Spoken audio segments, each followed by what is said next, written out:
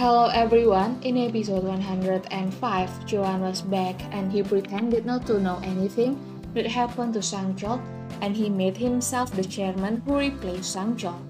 And at the end of this episode, a fact was revealed. Apparently, Sang-chol was saved by Yoon-sol and Jin-woo. When Sang-chol was fighting with Chiwan, Sang-chol fell and his head was bleeding. Chiwan thought that Sang-chol had died.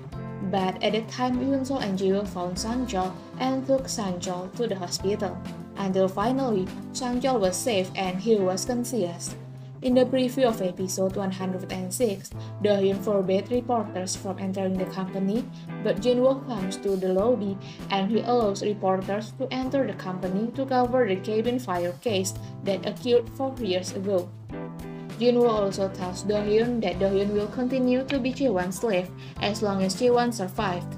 Dohyun's pride is hurt hearing Jin-woo's word, and he cursed Jin-woo. In this preview, Yoon-sol and Jin-woo include Mok-chan on the list of the people involved in the cabin fire case 4 years ago. Mok-chan himself always feels sorry for Jung-im because he is the one who set the cabin on the fire and he did it all on Chiwan's order. And at the end of this preview, Yoon-sol deliberately contacts Dohyun to commemorate Dohyun's vocation. She asks, "Does anyone know more about the real cause of the cabin fire?" Dohyun is provoked by Yoon-sol's words. He is silent and he is very angry. Okay everyone, that's the preview this time and thank you for watching my video.